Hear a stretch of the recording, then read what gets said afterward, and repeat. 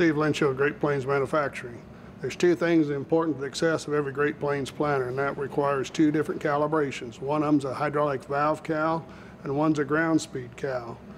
The hydraulic valve cal is actually calibrating proportional valve to the flow and pressure of the hydraulics of the tractor that's matched to it. As a general rule, with the Air Pro planters, 4.5 to 6 gallon a minute is what we're looking for, but we must do a calibration to that PWM valve. In order to do that, we're still on level 2, and we go into our control setup screen and our channel setup. And channel 1 setup, we have a valve cal screen, and what's going to happen there is, so as he starts the tractor up, what's going to happen is he's going to engage the hydraulics. We're set at somewhere around the 15–20% on the hydraulics. Once he engages that, our channel PWM is going to get up there around 26–28%.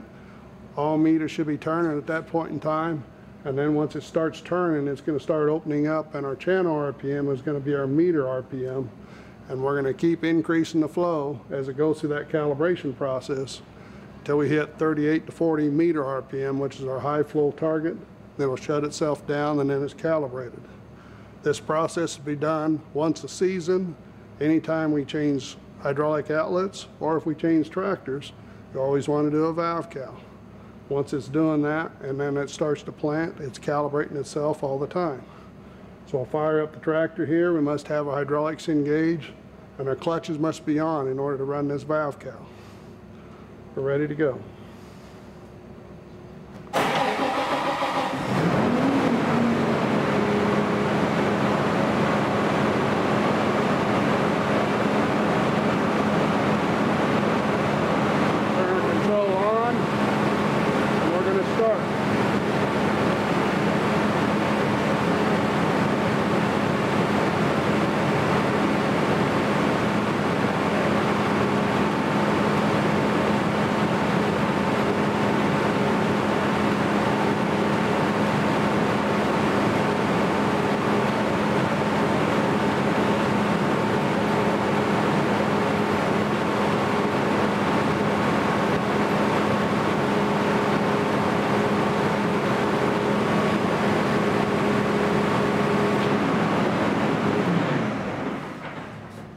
Once it's done, it's going to shut itself off and it's performing the valve cal like it's supposed to. And then we're set to go, and that's after we've set up our population and our target of what we're trying to plant, that is actually done. The other thing we also must do is a speed cal, and the speed cal number is done by exiting the speed set.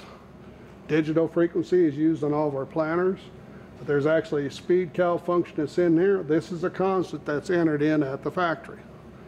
We're using radar on this planter here, so when we use speed cal, we got to be in the full down field position, measure a 400-foot course, and as you start down through here, you're going to hit the start button. When you get to the end, you're going to hit the stop button. That's going to start counting up pulses here, and that count that you run through there, do it 2 or 3 times, average that, put that number in, and now we've calibrated the 2 most important things to make this planter go. For more on videos here, go to greatplainsag.com. Thank you.